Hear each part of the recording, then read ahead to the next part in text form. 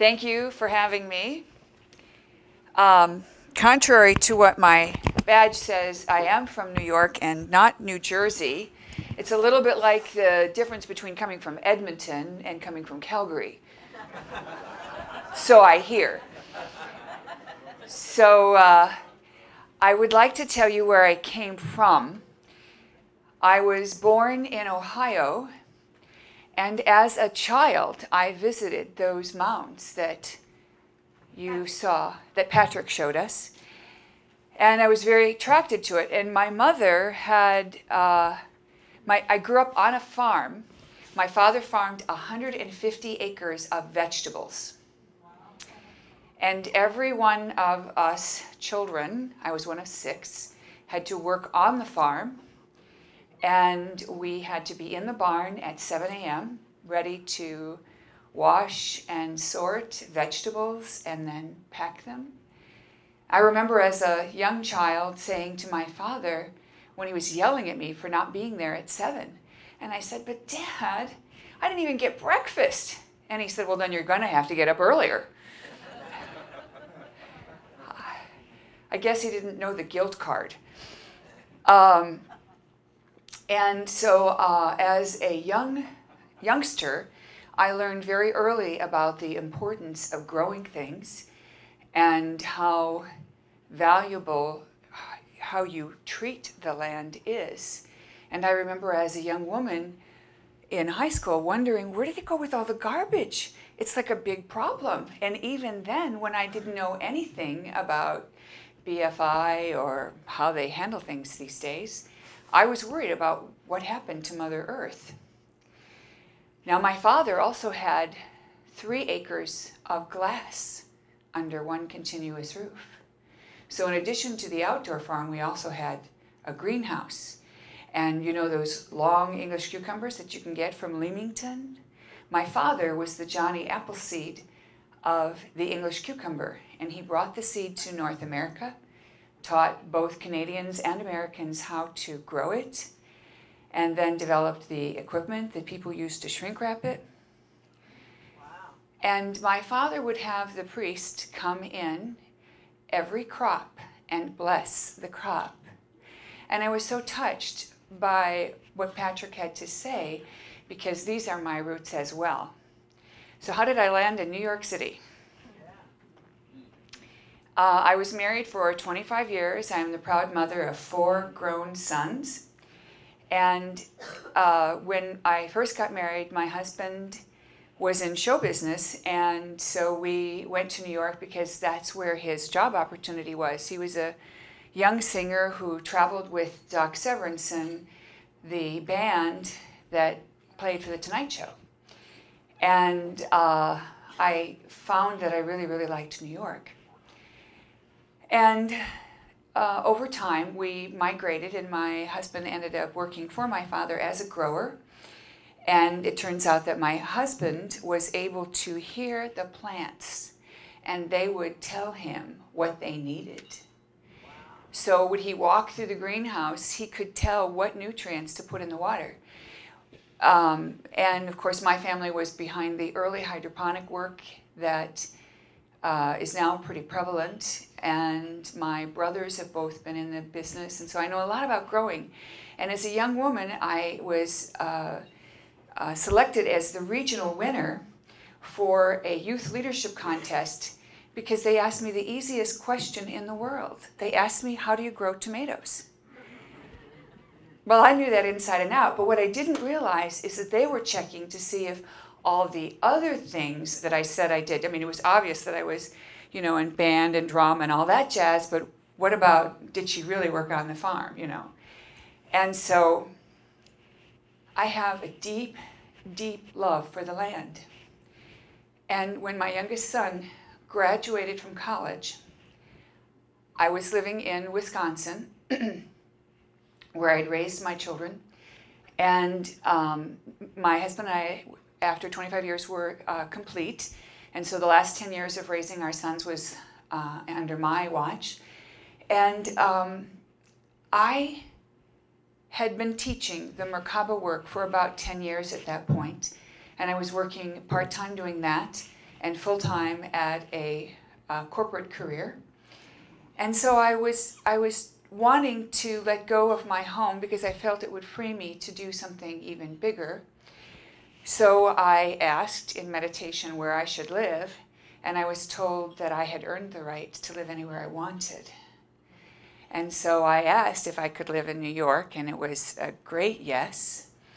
And although I have a home in New York, I feel like I'm a citizen of the world because I spend so much time traveling all over and working with people. I have taught over 10,000 people the sacred meditation called the Merkaba. And in the process, I developed a technique on how to connect with the higher self. Now, in the early years of Drumvalo's work, he very early on handed off the Merkaba and its teachings to a group of facilitators, and I was in that first group. He then realized that he didn't want to run an organization or take care of all the details, administrative or otherwise, so he handed it off then within a very short time, few years, to a couple, Ron Holt and Lisa Royal Holt, who then developed a certification program and a facilitator program. Now, I was grandfathered in, but I chose to take whatever training they gave just as a point of humility and a way to make sure that I knew what the young students, young teachers would know in case there was something there that I had not encountered myself. And because I made a strong commitment to reach millions of people with my work, Spirit has taken care of a great deal of the rest. I will tell you that I was a reluctant channel and a reluctant teacher, and only because I have seen teachers abuse the privilege and power that is accorded to them. So if you like what you learned today, I invite you to join us tomorrow. And if you like what you learned from me, I invite you to practice it and share it with others with my blessing, and turn on the inner guru instead of honoring or adulating the outer guru, because we're all inner gurus. And my job, I believe, is to help you reclaim that and remember that. So, with that in mind, I'd like to talk to you a little bit about this work of the higher self. In the early days of learning the Merkaba, how many of you have either practiced the meditation or have learned it somewhere in a class? Can I just get a show of hands? Okay, well, the Merkaba itself is a very powerful tool that you actually activate by remembering, and we teach you certain kinds of geometry. We're not going to do that in this class. But the steps are very precise, and after you learn this precision, it's kind of like riding a bike or driving a car. Once you learn it, it becomes second nature. And in the early days, we were not allowed to turn on all the fields until we had permission from our higher self. But there was no training on how to know for sure that it was your higher self that gave you permission. Now, as dowsers, you have the benefit of a tool that helps you know what you suspect. And how many, as dowsers, know the answer to the question they're posing of their pendulum before their pendulum moves? When I first learned to dowse, I was astounded that I could see the movement in my head before my pendulum started to move. And I began to, understand all this in a whole new way, and I began to look at this. Now, one day after taking this, at the time, the course was a full week long and 9-hour days, 9 till 9 every day. And there were a couple of incidents that really got my attention. And one of them is we did a foot washing exercise right away. And we were supposed to partner with someone in the class and then wash their feet. And they gave us, equipment to do that. And talk about a humbling experience. And I had just come out of my marriage. I was very self-conscious. And there were more men in this class than there were women. It was almost 20 people, but there were more men. And so one of the men that I had met at the introductory class approached me and said, would you partner with me? And I had met his wife and I felt safe. So I said, okay. And he said, do you want to go first? Do you want me to go first? And I said, no, I'd like to wash your feet first, because I'm like, let me get this over with, because I'm really nervous. My hands are sweating. We won't need any water, And so I'm washing his feet, and I'm so self-conscious because I'm feeling like I'm touching this man intimately.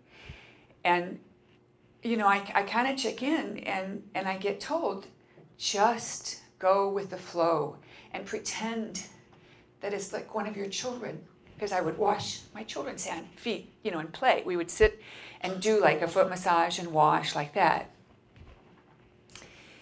And so I did, and I got really into it. And I felt so full of love and completely forgot that the feet were attached to this guy. And when we got all done,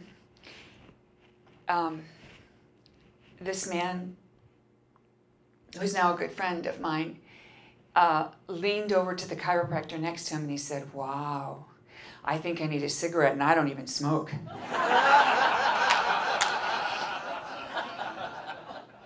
So that's what happens when you open your heart. Yes. So after the class, we weren't allowed to activate the Merkaba until we had permission from our higher self. And I was the last person in the class who was getting any of the exercises. A lot of them the guys would get right away, and then they'd kind of like hover around me. Why wasn't I getting it?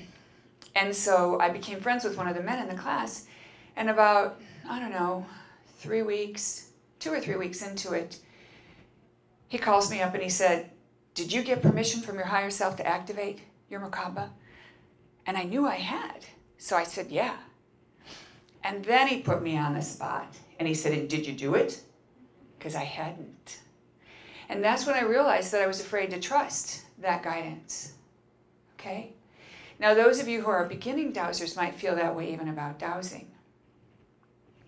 So as I began to work with my higher self, I began to understand that there were many people like me who didn't know for sure what the higher self was, how to connect with it, how to know, and so on. And so since 1994, I've been working with this and teaching this, and I have developed with my higher self a set of tools for you that will allow you to have a 100% accurate higher self connection.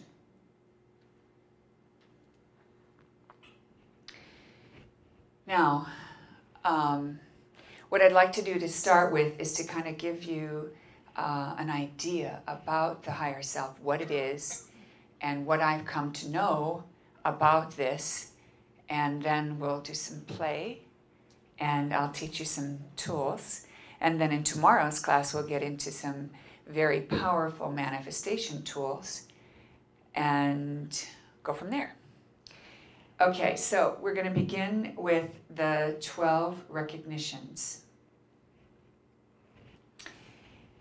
I was told by Spirit to look at the 12-step program and, kind of get a thing from that. And I'm sure all of you know about the 7 chakras. You've all heard those terms.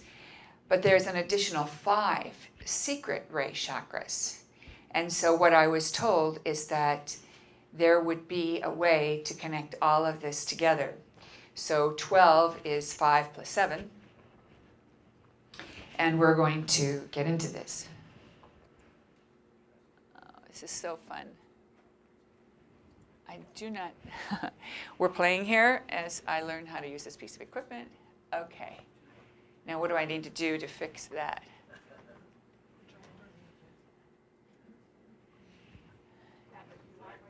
Well, I'd like the R to be visible just in case people don't recognize the word. I'll recognize. So what are we doing that's not quite right? I'll talk while Noelle figures it out. Okay, so what is the higher self? Let me do this. Let me get out of your way. What is the higher self? And click it again if you would. Just one click. Where does it exist? And how can you develop a higher self connection? And then how to make a commitment and keep it. So the higher self is the part of you. I'm not going to be able to fix it if you're going to. Keep going? Yeah. So just keep going. Okay. All right, I'll give you, wait. I'll give you like 3 minutes. Is that okay? Is that going to do it? Okay. If it isn't working, we'll just manage. The higher self is the version of you that is fully plugged in to God. It is the version of you that is the equivalent of what all the world's religions will teach you is heaven. So your body is perfect, you're plugged into God, your relationships are great.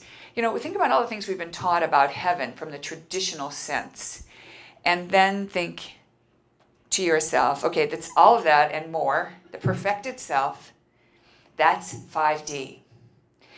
Now, I'd like to give you a vocal demonstration of 5D because there was a reference in the last talk also about music, and I'd like you to get a greater understanding. I actually do have a handout for you at some point, not just yet, that will show you each of the dimensions, but I want to help you kind of get your arms around fifth, and then around third, where we are, and why are we skipping over fourth, and all of that. So we all remember the song from The Sound of Music, Do, a deer, a female deer. Remember that? Yeah. Okay, and she's singing to teach the children the scale. Okay, this is called the diatonic scale, and it was developed by Pythagoras, officially becoming the scale of the new era of the Baroque period, and then the Renaissance, of course. That became the primary scale, although there are older scales that are out there. But this scale represents the celestial bodies around the sun in their distance, and then it is balanced. So it isn't so that you can sing one note and sing the octave, and they are the same. And so I'll sing for you so you know what I'm talking about. 1, 2, 3, 4, 5, 6, 7, 1, 1, 1, 1. Can you hear the octave? Okay. So then we have 5, and we have 3, and we have 4. We're playing around 3, we're playing around 4. So I'm going to sing a little song for you, and then I want you to hear carefully what you're missing, and then we'll go from there. 1, 2, 3, 4, 5, 4, 3, 2, 1, 3, 4, 4, 4. 3, 4, 4, 4, 5, 5, 1. Can you hear how when you hear 3 and then 4, it's not happy to stay there. It wants to go somewhere, okay? Fourth dimension is this place of, it's the place that they talk about where you can only eat one Lay's potato chip. Okay, you can't. You're mesmerized. It's the place of quicksand. It's the place that Rip Van Winkle went for 20 years. Or if you ever read the book Mists of Avalon or saw the movie, it's the place where Morgaine parted the mists and went into the ethers. Okay, so fourth has a high and a low, but it has the quality of a high vibration of movement. And fifth dimension is this plane of the perfected human, the perfected self. Okay? So I want you to hear it again, and then we're going to go on. What? The next thing. 1, 2, 3, 4, 5, 4, 3, 2, 1, 3, 4, 4, 4. Everybody? 3. And then we're going to go to 5 and 1, the octave. You ready? 4, 4, 4, 5, 5, 1. Okay, so when we go fifth dimensional, it's going to be a snap to go to the octave. And that's exactly what's going to happen with this planet and everybody on it. So that's what that means. Okay, now, where does it exist? It coexists where we are. And if you remember the movie Contact, where Jodie Foster like literally shifted dimensions right where she was, that's us. And right now, each of you have already been fifth dimensional at least once in your life. You would not be in this room, you would not be connected to dowsing in the grid work if you weren't already jumping into fifth. You just don't know it. And how do you know you've been in fifth or fourth? How many of you had something disappear and then later have it show back up in the exact spot that you looked? Okay, so here's what happened to me.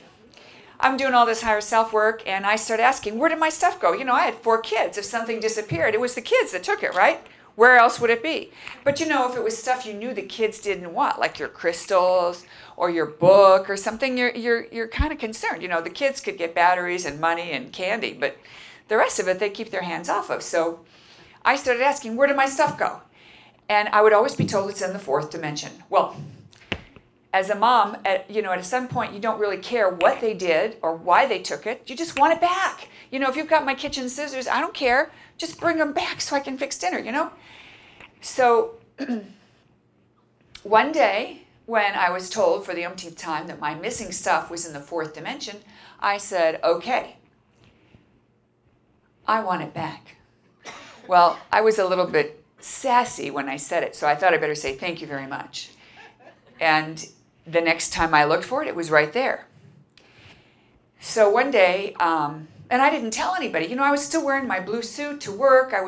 I had a big corporate job. You know, I was somebody, and you know, I was very well known. And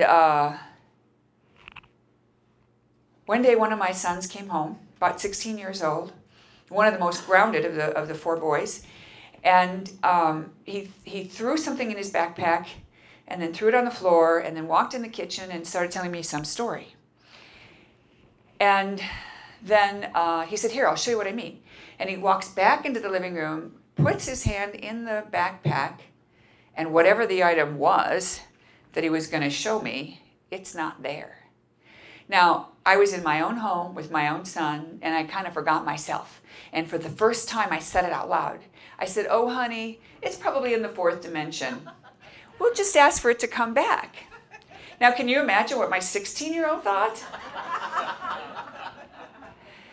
So, you know, what else is he going to do, right? So by this time, he's pulled everything out of the backpack. It is definitely not there. So I said, well, just put everything back the way it was and come in the kitchen and finish your story.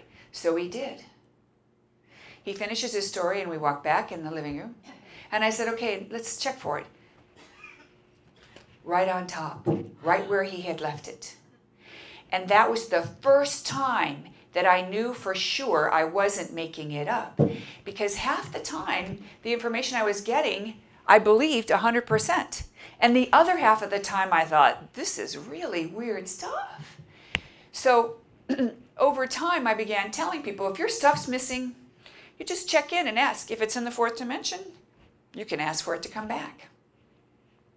So then I was driving down the road one day, same son's driving my van. I'm in the front seat next to him, and my van starts making this weird noise.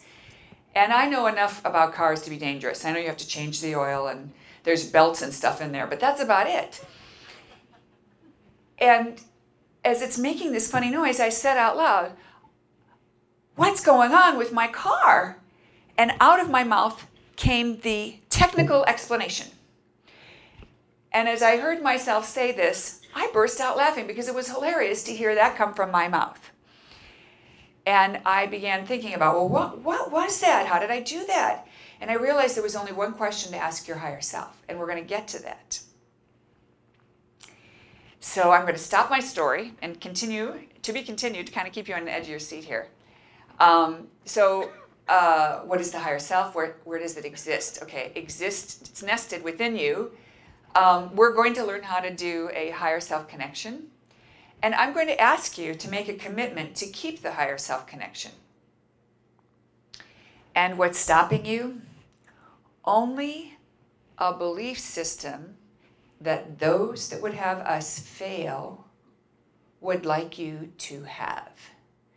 And I will tell you that everything on the planet,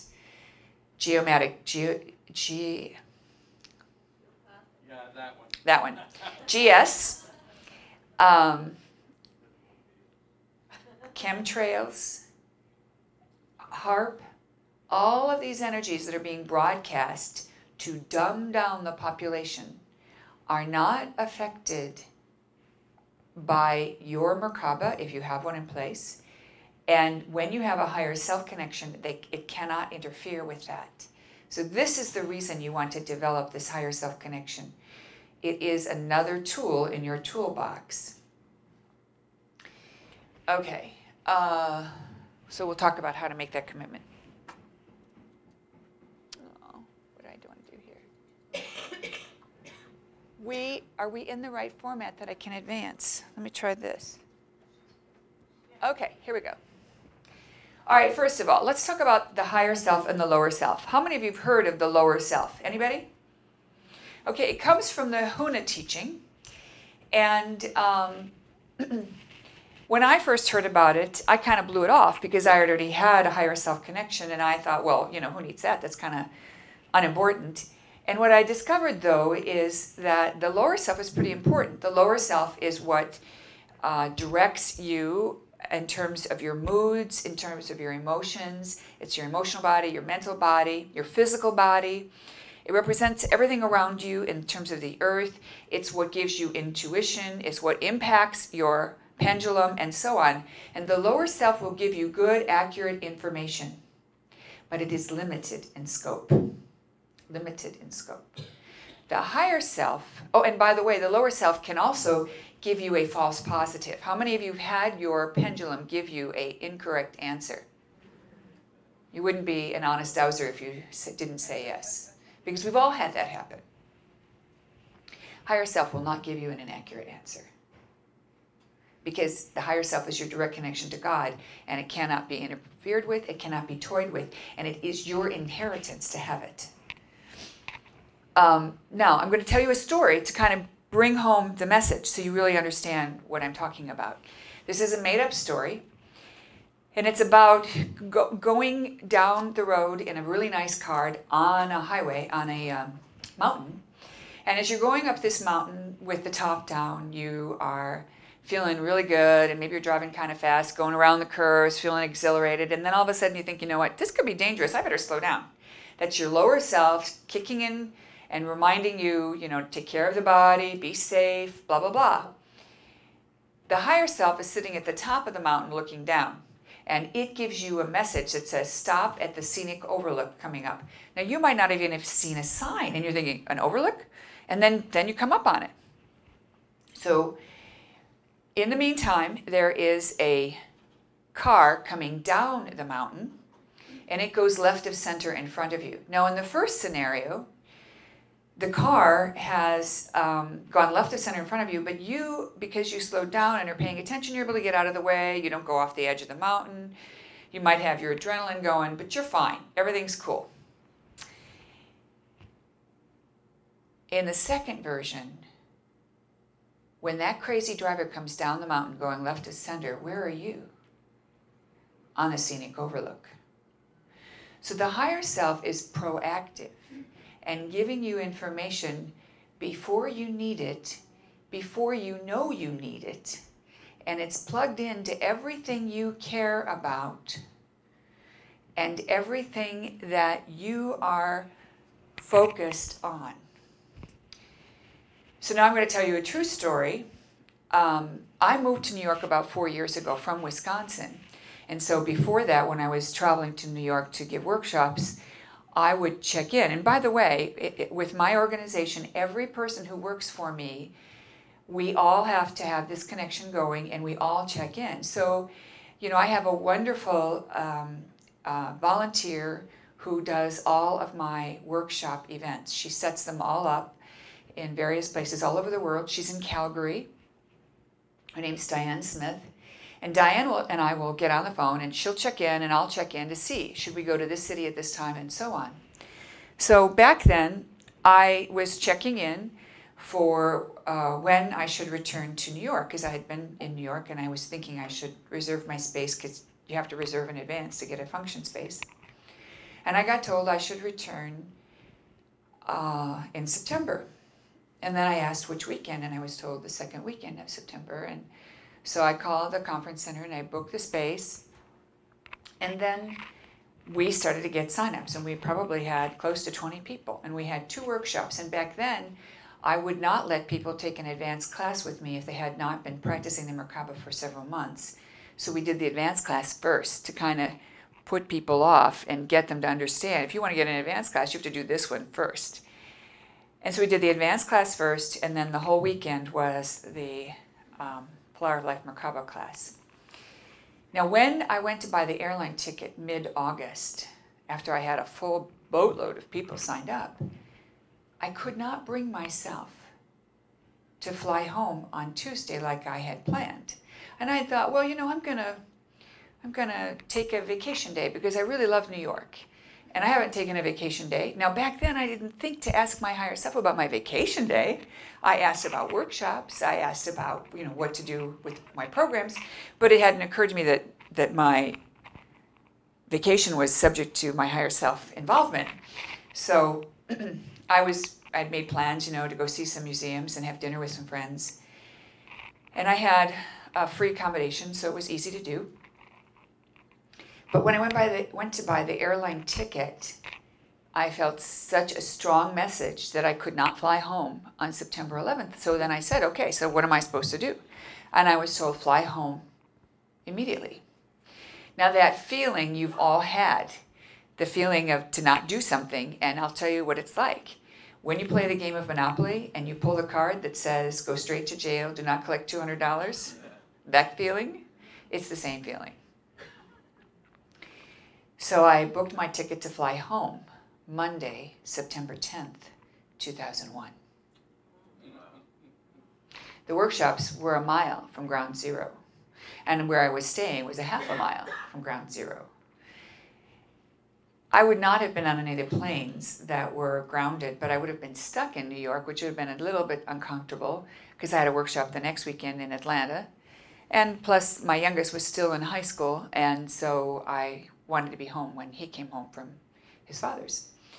So the higher self stepped in and made it abundantly clear to me, even though I wasn't asking, should I fly on this day or that day, because of the vacation day. I thought I should just come home after the vacation day. But my higher self came in advance, proactively, giving me very clear direction. You're not flying on Tuesday. So you got to get home first thing. I was on the very first flight Monday morning after those classes. That's the difference between the higher self and the lower self. The lower self is who you are as a person as you start to connect with your intuition and gives you good information. Now, you as dowsers are often using your dowsing instruments proactively.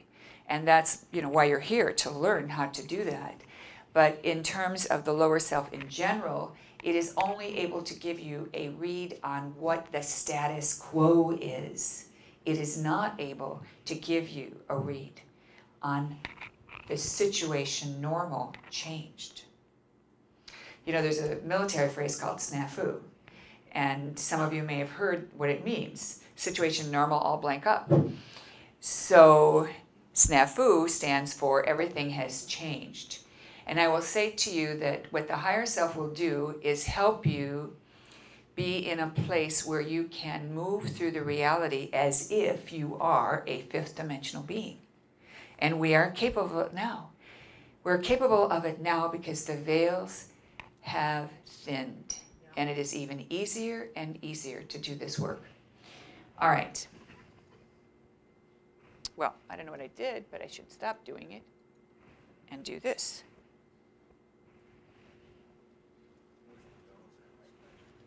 Here we go. Your higher self can guide you back home to God. And this is what we were talking about. The higher self will make sure you get what you really want, even when it doesn't make sense at the time. Now, I'll tell you, as a mom, it was very, very helpful. One time I was driving home from work, and I'm working a full-time job with my 4 sons at home, and I get told to stop at the grocery store on the way home. And I live, at the edge of town, and next to my, across the way from my house are the farms. So if I'm going to go to the grocery store, it should be on the way home. But I'm tired. I don't want to stop at the store. I have menus. I have groceries in the house, whatever. And my higher self tells me, stop at the grocery store. And I don't want to stop. So I say, I don't want to stop. Stop at the grocery store. Okay, fine. We're stopping. So once I get in the grocery store, I ask, well, so what am I here? Now, think about it. If your higher self is proactive, maybe your higher self is so that you can run into someone and you can talk to your friend. Doesn't mean you have to buy groceries. So I walk in. What am I here for? Tuna fish. Tuna fish. Tuna fish. No, I don't need tuna fish. Are you having tuna fish casserole for dinner tonight? Yes, I am. Get tuna fish. Okay, fine. So I buy the tuna fish. Well, if you had 4 sons and a cat, you'd know why there was no tuna fish at my house when I thought there was. Now, it's not a big deal, but it's something that's very yummy that you have, if you have a plan that you want to fix one thing, and if you can't have all the ingredients that you had already assembled a couple of days ago, you can't finish what you intended. So it's frustrating. And I'm sure I could have rustled up something, but it's the idea that my higher self knew that that was important to me and told me. There were other times when my sons would not return home from whatever they were doing by curfew. And I asked my higher self, are they okay? Yes. Will they be home on time? No. Is it appropriate for me to go ahead and go to sleep? Because I had to go to work. Yes. And so I'd leave a note on their pillow, wake me when you get in. And what a relief as a single mom to know that your kids were okay even though they weren't home when they ought to be. That's pretty amazing. And I don't know how I would have gotten through those years without that.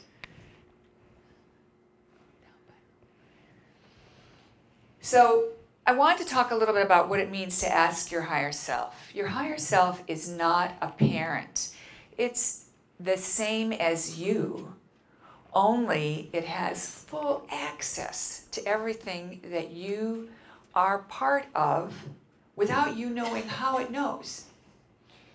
So when you ask your higher self for permission, as it sometimes is used, it's not really like permission. I got to stop doing that.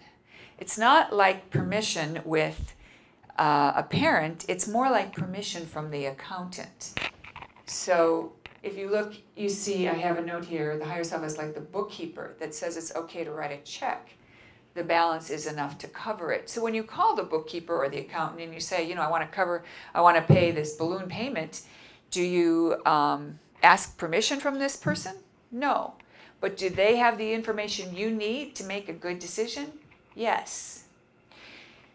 So when you work with the higher self, your higher self can give you information that you don't have. Now there's one danger here, and that is that you might collect data so you can make a decision. And I recommend that you not do that. Instead, I recommend that you ask your higher self about the decision. So in practical terms, if you are let's say you're not getting along with someone and you get invited to a party and you're worried that that person is going to be there, you might ask your higher self, is so-and-so going to be there? Because if they're going to be there, I'm not going to go. I would say instead, ask your higher self, is it in my highest and best good to go to this party? I'm kind of tired. I'd go if it was important. And let your higher self tell you whether it's beneficial or not. Because your higher self knows stuff you don't know. Now, one of the best stories I can tell you about the difference between the higher self and the lower self is a story of connection between men and women. And in the years that I was dating and meeting people, I met somebody that I really was attracted to, and he was really attracted to me. I could tell the way he was acting.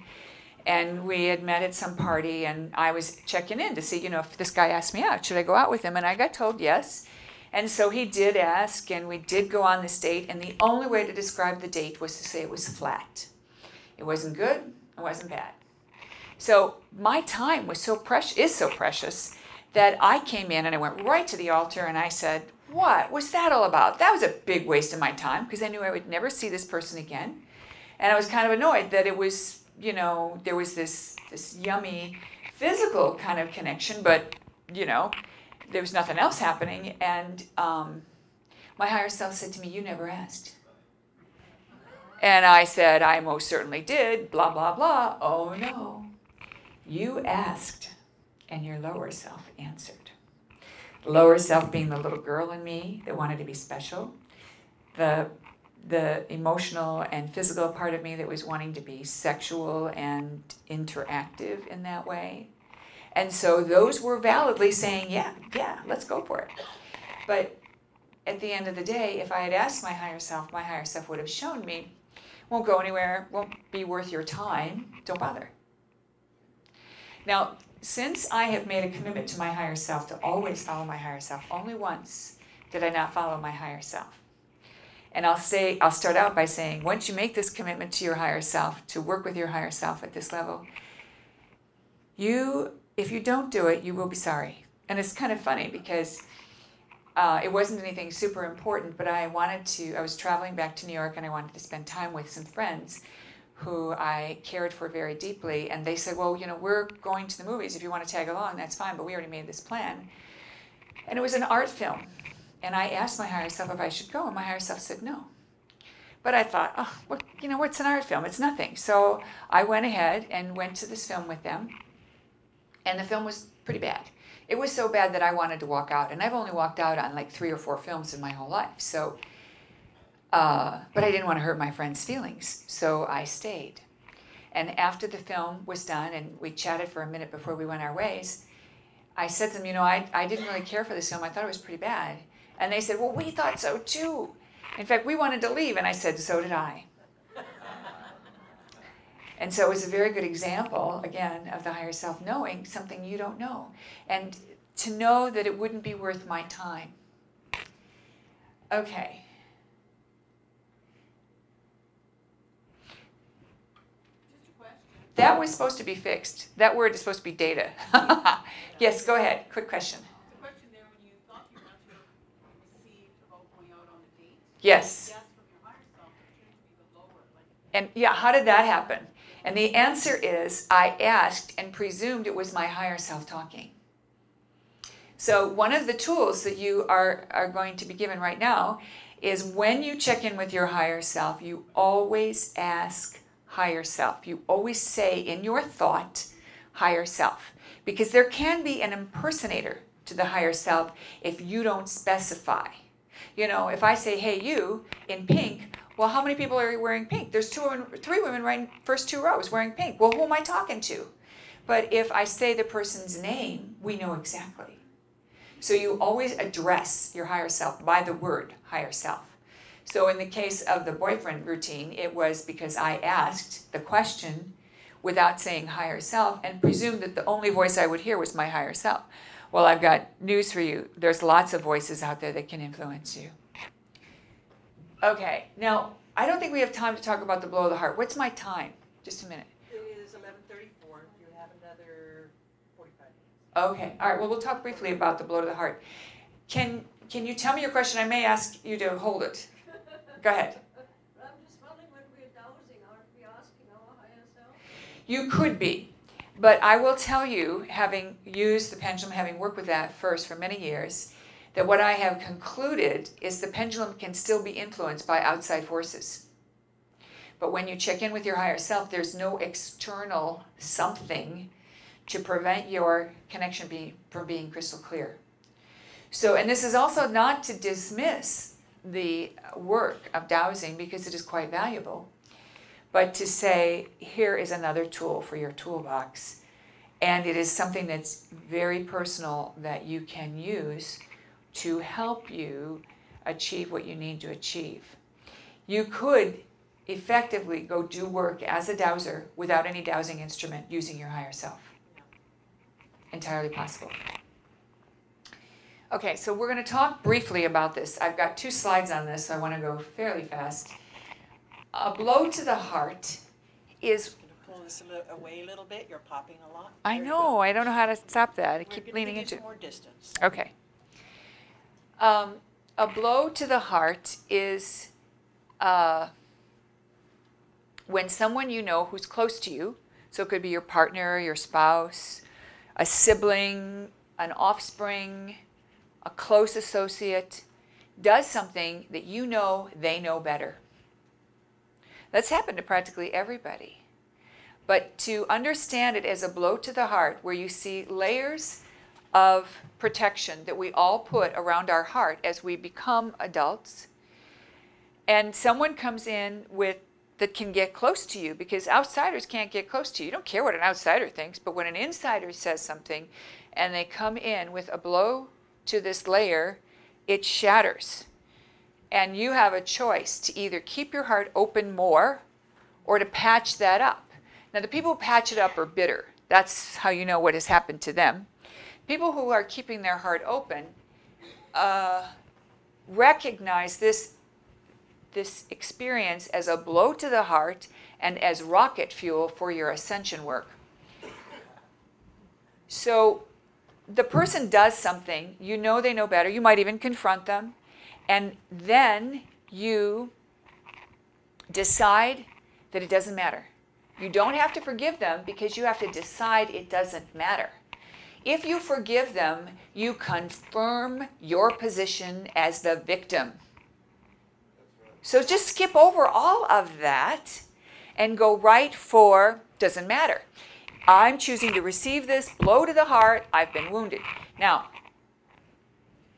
it's okay to wail and complain to a trusted friend, but I tell people 3 times and you're out. So you tell your story 3 times. Now, one time I can remember, I don't even remember what the issue was, but I was really upset and hurt about something that happened. And I remembered thinking, when the phone rang and this person said to me, well, Maureen, how are you doing? And I remember thinking, nah, I'm not going to tell her. I'll get a lot more mileage with my last one with my sister. So I just said, well, I'm fine, and then when I got my sister, I got all I could get out of it. So it's okay to do that because it's very important that you understand that what you resist persists. So when you push and tell your story and validate your victimhood, you are then telling the universe, that's who I am. I've changed what I was, but this is who I am now. But if you wail and complain and you limit it to, I say 3 times, what it does is it allows the emotions to move through you so there's no resistance, there's no blockage, and then you can move on and keep your heart open. That means you don't forgive the person because there's no forgiveness required. Instead, you decide to thank them because they helped you open your heart. I'm not going to bother giving any examples because I figure you know this one and I need to keep going. Working with your higher self, you start to remember that you are the co-creator of your reality.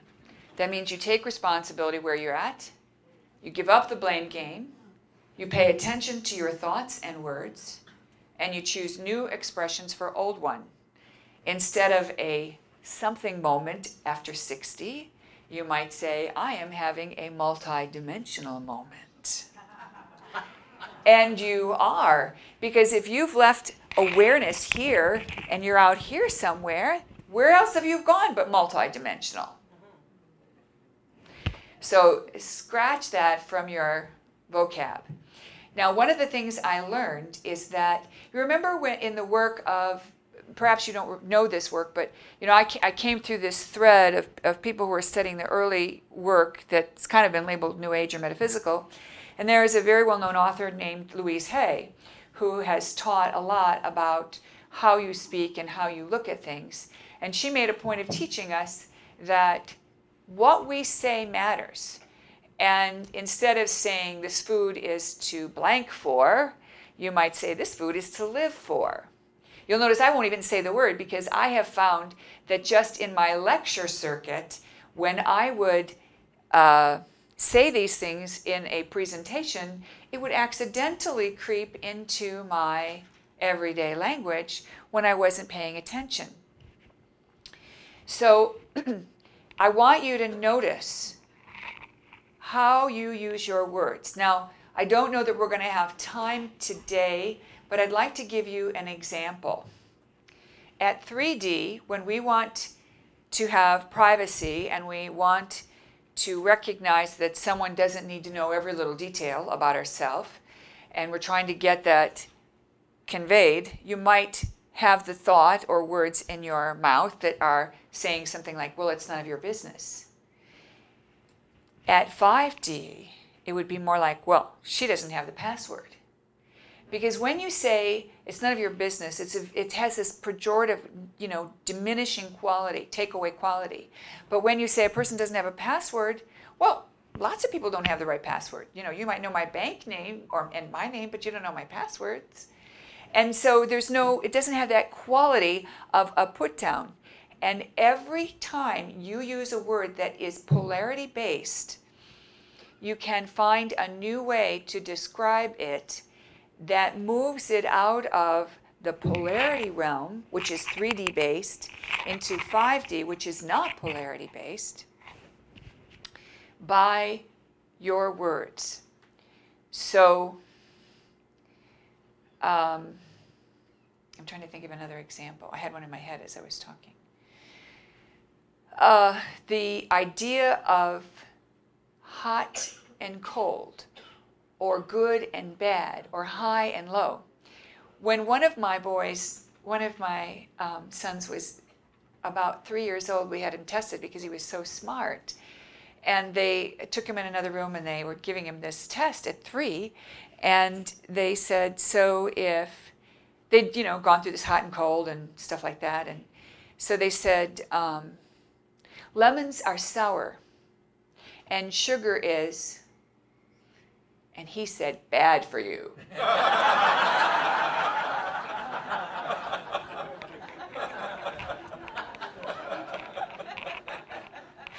And I'm in the next room overhearing this, and I thought, wow, I had no idea what an impression I was making.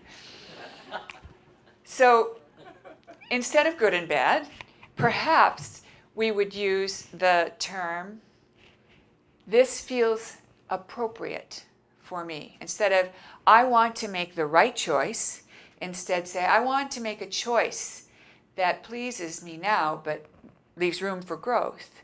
I am choosing for the optimal opportunity. So start to use different words for right and wrong.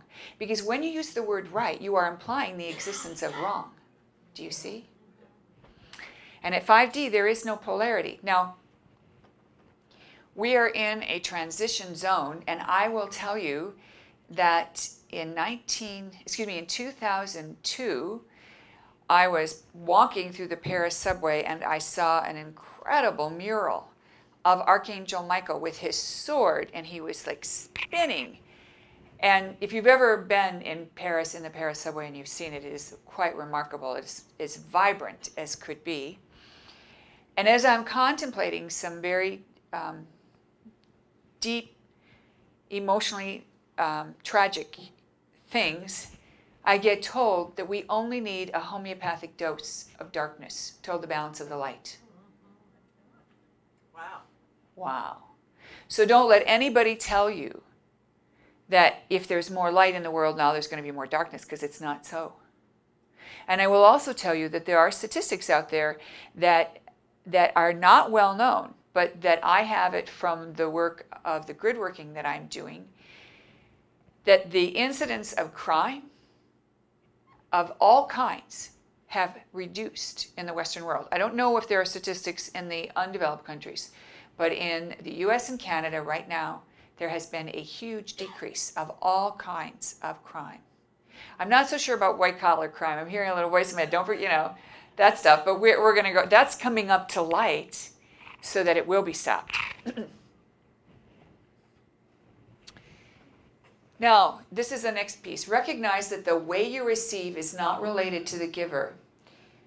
If someone insults you, don't hear it. You cannot be insulted when you only hear compliments. So, did you know that you cannot insult a blonde? Because? Why can't you? Because she only hears compliments. So when you say, oh, you're you're ice cold. And you can say, yes, I'm very good at keeping my cool. And when someone calls you the ice queen, you can say, oh, she knows I was a queen in a past life. That's so cool. One time, my stepfather, who had a way with words, was frustrated with me about something that I did not understand what he was trying to do. He was trying to be nice to me, but that wasn't his usual pattern, so I didn't recognize it right away. And so I was kind of resisting what he was doing, but not to be, I was trying to be respectful of him. And, in frustration, he said, oh, you're just like your mother. And I remember turning to him with great happiness and a big smile, and I said, you know what? I am so grateful. That is the nicest thing you have ever said to me. And he started to say, that's not, and he stopped mid-sentence. So he had changed the reality, and I had changed the reality. And then my mother, who was sitting in the front seat, kind of leaned over to me and said, I don't think that's, and I said, I patted my mom and I said, I know, but I get to choose how I receive it. And so do you. And so you decide you are loved. You decide. Now there's a lot of ways to clear out this unfinished business of not being loved. And that's what my company is about. I mean, we have tons of tools. Meditation CDs, my books, the oils, they're just remarkable. If you haven't had a chance to try them, please do. Even if I'm not there, my only request is that when you use them, the oils, I'm going to use my water as the example, you wouldn't open a bottle. There's a whole kit out there that's already opened. So you just, kind of check in, use your dowsing tool if you want, and pick out one that you're supposed to use right now, and hold your hand out, and then let the bottle drip it. Don't be touching it because you're going to mix your oils with mine. It's a sample kit. It won't matter if you do touch, but it's preferable that you don't. And then you have the oil in your hand, and then you put your other hand on top of it and warm it by rubbing your hands together, and then put yourself in prayer position and bring it up to your face, and then open and inhale and exhale. Inhale, exhale. 3 times. And then let that shift you, and you will be amazed. And then there's charts there that explain all the oils right now are doing 2 things. They're doing repair work, and they're also doing rebuild work. And the repair work is subtle, so you don't know that you're having anger cleared out or fear or shame, but it's leaving you. And those kinds of self things that you're holding in you keep you from being loving to everyone else and loving to yourself. So it's a very wonderful set of tools. And I would love it if I didn't have to take any of this stuff back, because when I ship to Canada, you guys get hit with, duty or something. And so if you think you like this stuff and you want to buy, please do, because you'll save shipping and duty. Okay. What's the prime directive? I believe the prime directive is to separate from that which is inseparable. If we come out of God, we're already everything. But if we separate from that which is inseparable, pretending that we're not connected to God, and then little by little uncover our godly connection, then we've expanded the database more than it would have been. Say it again. I don't quite understand what you mean. You should separate?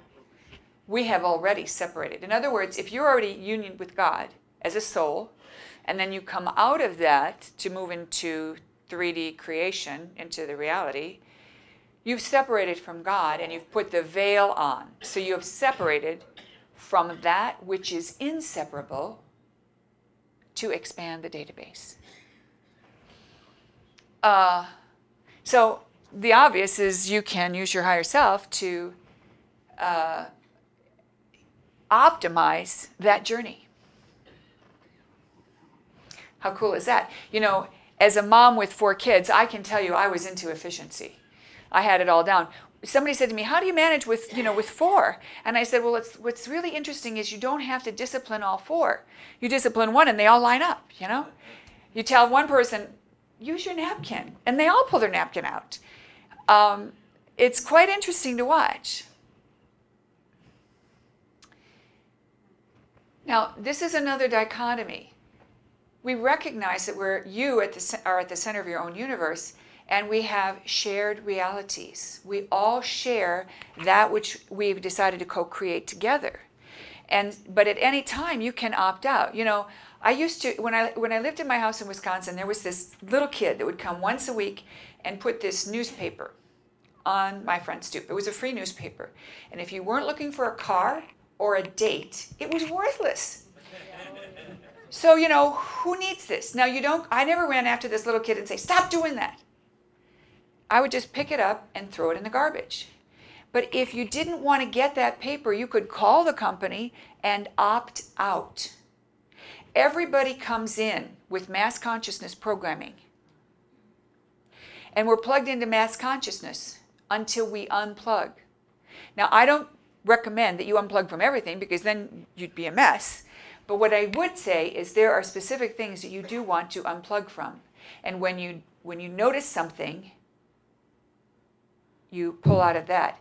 Now, there are 3 things that I have been shown that cause us to be spoon-fed the mass consciousness stuff that we probably don't want.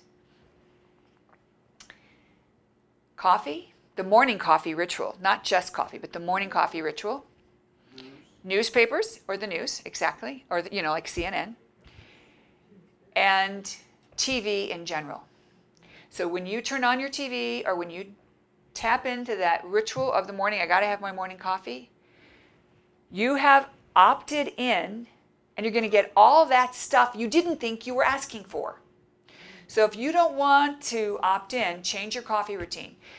If you have to have coffee, then, have a cup of tea first, have a drink of water or juice, do something different than to have it morning coffee before I can function.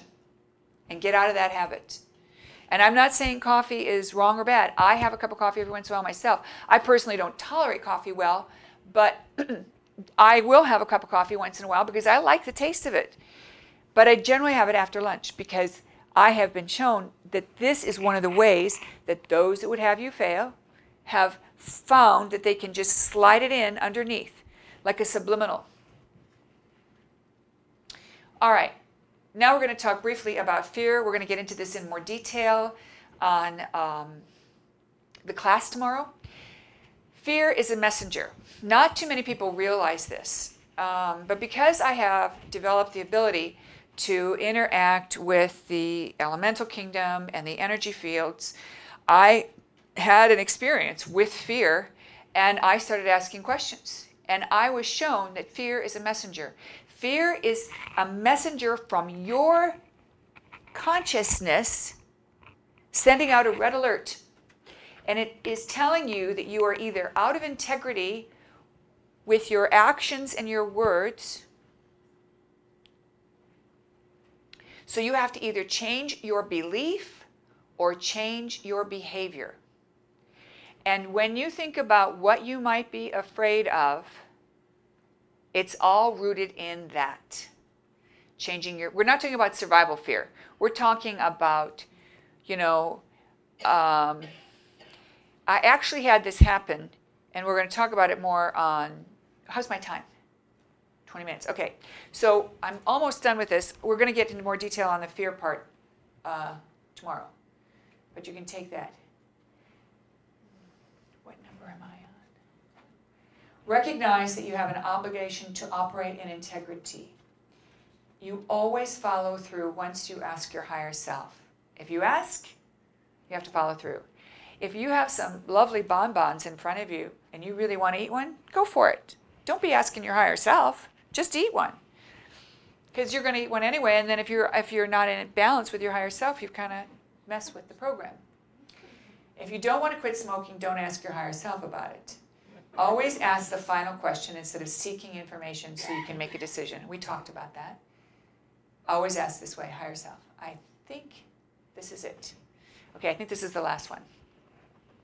The only question, remember I said I would come back to this? There's only one question to ask your higher self when something happens that doesn't make sense. And that is, What's going on? Now remember the story about the car, the van, where it was making a funny noise? What I got out of that was that the one question, what, is completely open-ended. These other questions, who, what, where, when, why, or how, always give you information so you can act. But what gives you the full story. So go back to that idea when I said, what's going on when my stuff disappeared? Remember that? My higher self, I always said, where did my stuff go? I never said, what's going on? Where did my stuff go? And the answer was always the fourth dimension. And after I had this experience and I meditated on it and I kept asking, tell me how I happened to be able to do that, I was shown that there was only one question to ask your higher self when anything happens that defies explanation. And that is, what's going on? What's going on?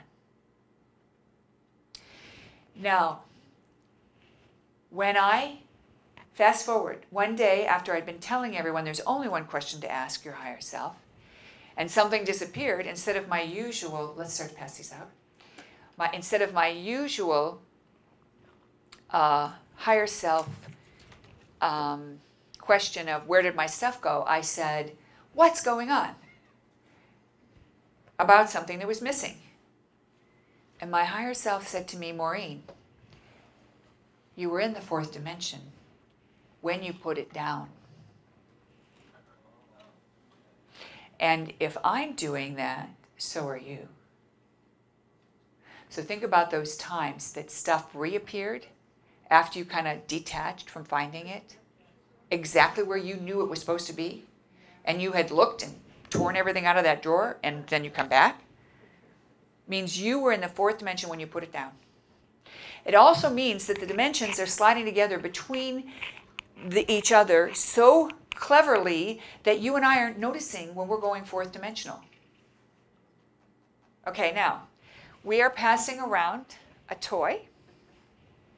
Everyone should have, what? We need the connectors?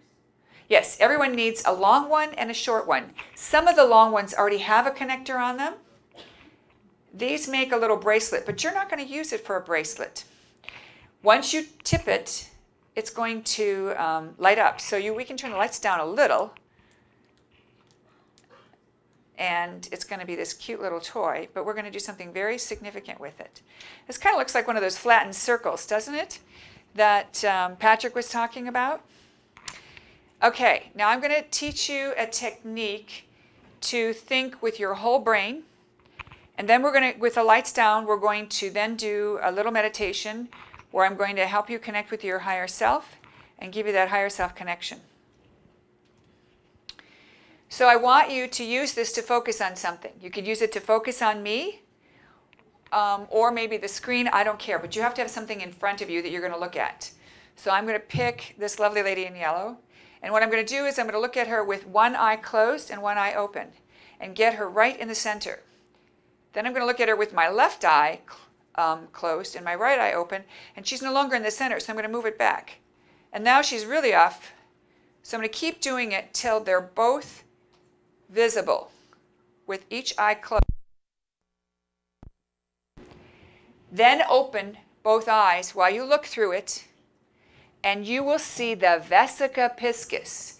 Now, a lot of people use the word Pisces, but Pisces is plural, and the true name of this shape that appears between two circles, the almond shape, the mandalora in art, is the vesica piscis, singular, one. So go ahead, I'll hold still, and look out of your circle, like you're looking out a magic circle, and wait till you get the person you're looking at in the center. They'll actually be on one side of the circle or the other, but you want to be able to get both of them in the circle, and then open your eyes at both of them, and you will see the vesica. So everybody take a minute and do that. And this is you seeing with your whole brain. Okay. We don't have our rings yet. Okay. Well, it doesn't have to light up, but if you want one that lights up here, You get one too. Up. I didn't mean to do that. Sorry. Did you throw it? Okay. Yes, I'm the guilty party. I wasn't trying to make you feel guilty. I just wanted to know what. I wanted to get to that gentleman back there. He needed it. All right, so I'll repeat the directions if you want to listen. I want you to look at me with one eye closed. Okay? And put me in the center. And then close the eye you've got open and open your other eye. So it's one eye and then the other eye only. One eye at a time. And then keep adjusting where you hold the circle till my face is visible in both circles. I won't be exactly in the middle. I'll be close to the edge. But you'll be able to see with one eye that I'm in the center on one side, and with the other eye, I'm in the center. Okay, does everybody see that? All right, then once you've got that position, then open both eyes, and you should be able to see the vesica. The vesica is the most powerful creative tool on the planet. And when the sacred geometers make a big deal over it, there's a reason. And I'm going to teach you more about that tomorrow in tomorrow's class. So now I'd like to make a clear intention as you look this way that you connect with your own wisdom and your own higher self. So go ahead and put your circles down. You get to keep them. And I want you to close your eyes. And we're going to do a quiet meditation.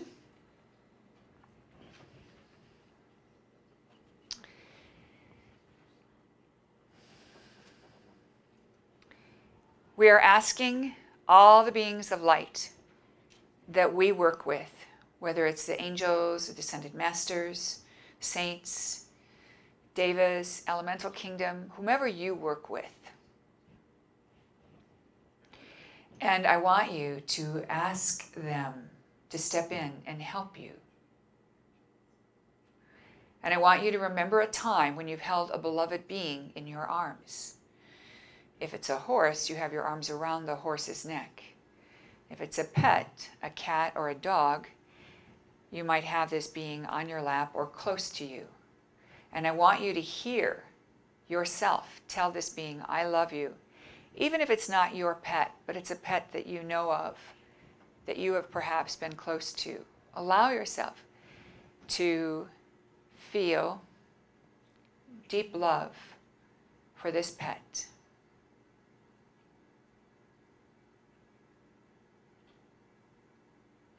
Now you'll notice that your feeling in your body, especially around your heart, in your chest, is slightly changed.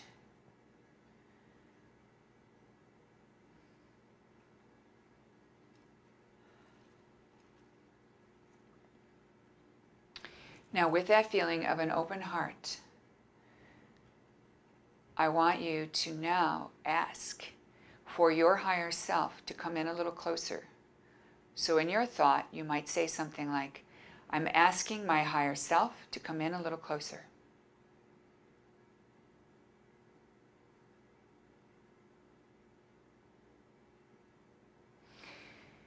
Now, I'd like to learn the language of the higher self. So repeat that in your heart.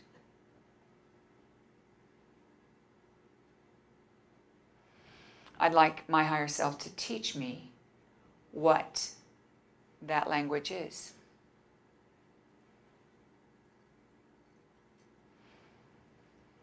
And so, like in every language, the first words you learn are how to say yes and no. We're going to now ask the question, higher self, show me my symbol or signal for yes. What does yes look like? What does it sound like? What does it feel like? What does it smell like?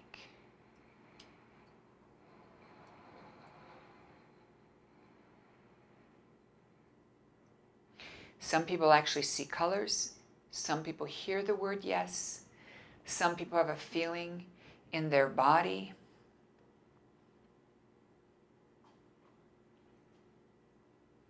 Make a note of what your symbol for yes is.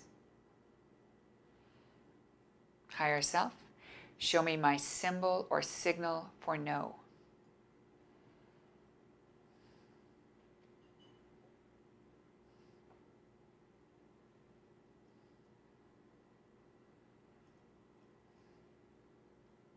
What does no look like, feel like, smell like, sound like?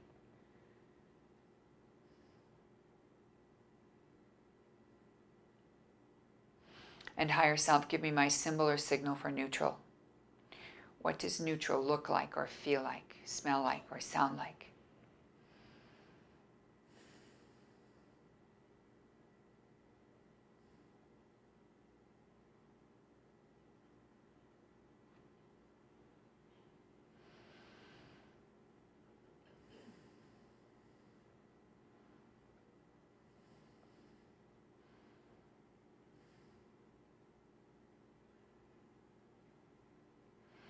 Now, ask your higher self to show you how much you are loved.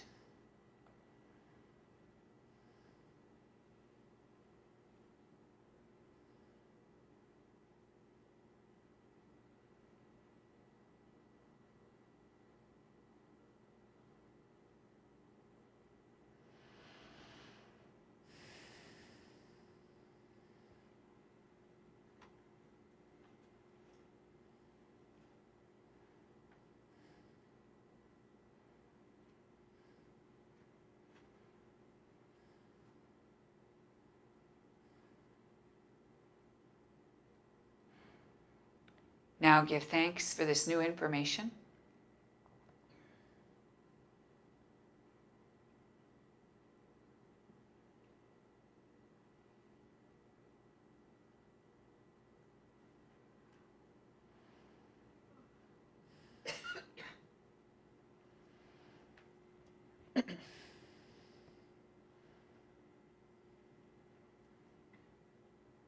And open your eyes when you are ready.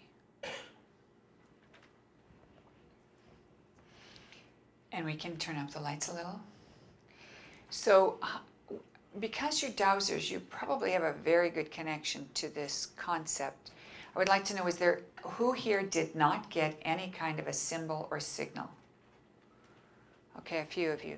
All right. For those of you who did not get any kind of symbol or signal, I would like to invite you to do a separate exercise where you entrain yourself. Now, the way that's done is like this. When one of my sons was about 18 or 19 months old enough to walk around and maybe let me know he was hungry without necessarily being able to do anything about it, couldn't talk, but he'd learned to say the word "ga." And every time I gave him cheese, he'd say "ga." So it didn't take long for me to figure out that "ga" and cheese were the same. So if he'd come to me and say, "Ga, mama, ga," I would get up and get him cheese. He's an adult now and he knows how to say cheese, but he taught me his word for cheese. So those of you who did not get a symbol or signal, you will take an idea of something that you can replicate in your mind. Those of us who are very feeling don't always get pictures or sensations. So you're going to intend that all of your right side of your body is alive and vibrating. And the way you do that is to build from your right hand, arm, elbow, wrist, and you work your way up, then the torso, then the right leg. And while your eyes are closed, you really focus on that. And then you show this to your higher self, and you say, "Higher self, this is my symbol for yes." And then you do the same with your left side, and then you make this central energy within your top of your head to your feet for neutral. And what happens is then you will say, "Okay, higher self, show me yes." And this part of your body will feel more alive, and so on. That is a shortcut for those of you who did not receive any kind of visual, did not get a feeling in the body, did not hear the word. How many people heard the word yes? Some people actually hear the word yes. You know, how convenient. Your higher self speaks human. All right, so now, let's see, where are we? So that is a technique. Now, that's step one. Step two is, this you might want to write down. There are 7 pieces to this. Let's see if I've got it memorized. You do this practice for 6 weeks. So 45 days from today. What's today's date? Oh, it's easy. 45 days would be 15th of June. Okay? So from now until the 15th of June, you're going to do the following things. And you get to make a commitment. I would definitely ask you, and if you show up tomorrow, maybe we'll take time for that. But, you know, in your prayer work, whenever you do your prayer work, just make a little promise to your higher self. I'm going to do this practice for 45 days from now until June 15th, and I'm asking my higher self to help me stick with it. Okay? So number 1, 45 days. Number 2, you may only ask yes/no questions during the practice period. Number 3, you may only ask unimportant questions. Yeah. Okay? That means if you're a person that always wears this jewelry with this jacket, you're not supposed to ask your higher self.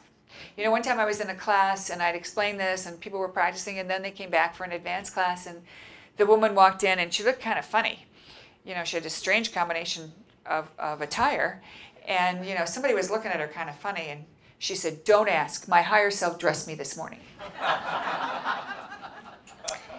So, you know, if you care about it, don't be asking your higher self, because it suddenly has become important. Okay, now, here's why this works. Imagine for a moment that you have some kind of a therapy practice, and you are working with an assistant who takes care of all the appointments and everything you could think of, and all you have to do is see the clients. One day you walk in and you say to her, you know, I'm going to start making the appointments, and I'm going to buy the linens, and I'm going to buy the oils. And, you know, I've been thinking about this, and I'd like to do all the billing too. And we'll just, you know, I'll just do those things. What do you think she's going to say to you? Who's going to do the main work? Exactly. She might even laugh at you and say, yeah, right, like you're going to do that and the thing you do. And that, you know, just, or what am I? What am I going to do? You know, am I being fired? That's you and your ego. Your ego got you in this room. Your ego is taking care of you. Your ego is your friend. And particularly in the West, the ego is like the jack-in-the-box. It is never going to go back in. So my recommendation is that you let the ego see how accurate your higher self is on all these practice questions about stuff you don't care about. Okay?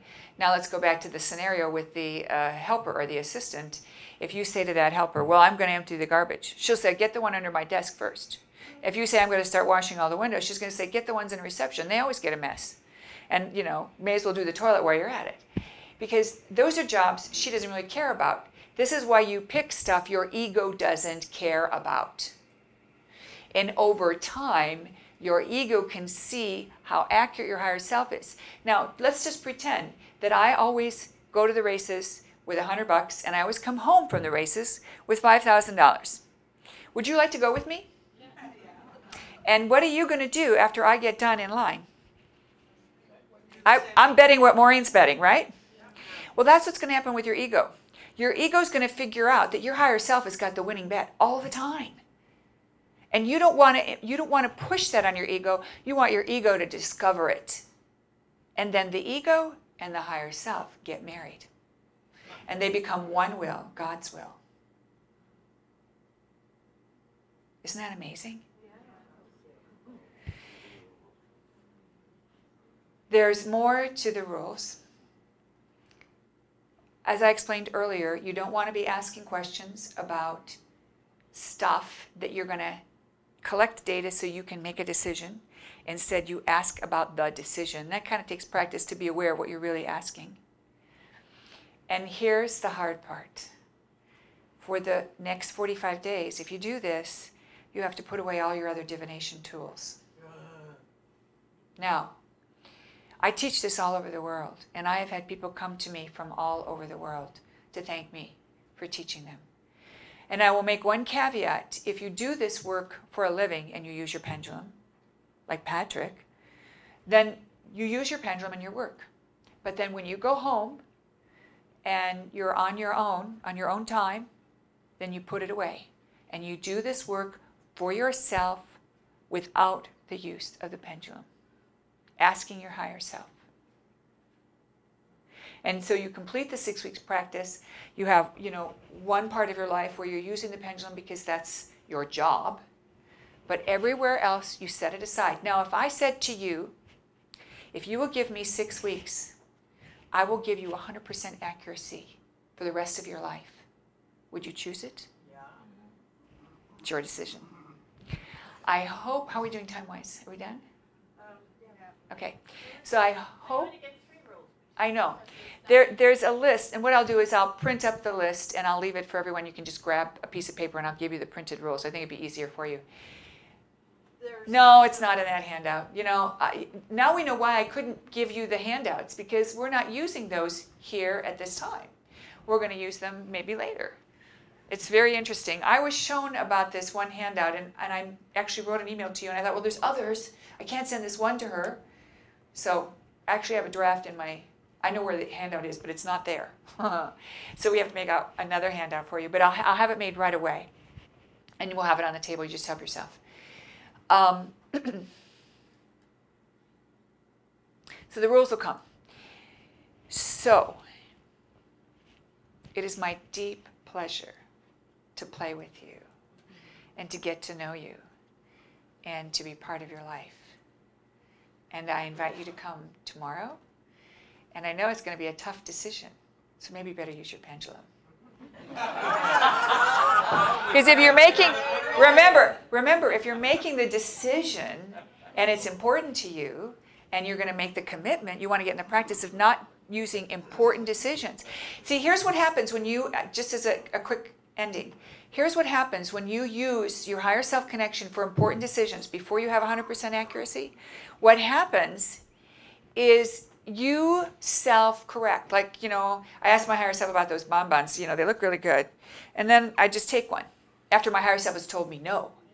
And I think, well, wasn't that clear? I couldn't really tell whether that was my true sign. You know what I mean? You start to second guess yourself. So this is why, if it's really important to you, use your pendulum right now. And if it's not important, you really don't care whether you go to, what's the other guy's name? Neil. If you want to go to Neil's and you want to go to mine and you really can't decide, and I actually looked at the program and thought, boy, it's a good thing I'm presenting because I would have a terrible time deciding which workshop I want to go to. So if you really don't care and you want to go to both, then ask your higher self. But if you do care, don't ask your higher self. Begin that practice and you'll see. Thank you very much.